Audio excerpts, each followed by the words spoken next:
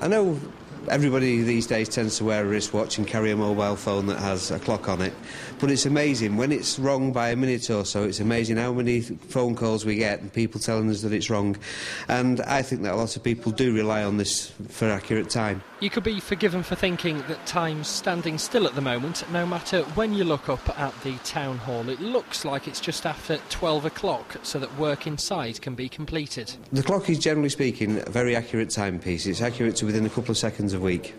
And we noticed recently that the clock was actually starting to lose time. We've traced it down to a drive shaft, which is the main drive shaft that connects the mechanism to the hands. And unfortunately the bearings are worn, so we need to remove the drive shaft so that new bearings can be made. It's a difficult job mainly because of the weights and sizes of things involved. It's not much different really in theory from doing a church clock or something like that, but because you're looking at something which drives 4 16-foot diameter dials, fundamentally there's going to be a problem with actually lifting and moving and pulling things out. But we're used to doing it, and it'll just take a little bit longer. There's a few clocks which are like this in the country. This is one of the best, it's one of the most accurate, and a superb thing to work on. I consider myself and the lads who work with us very fortunate to be in such a position.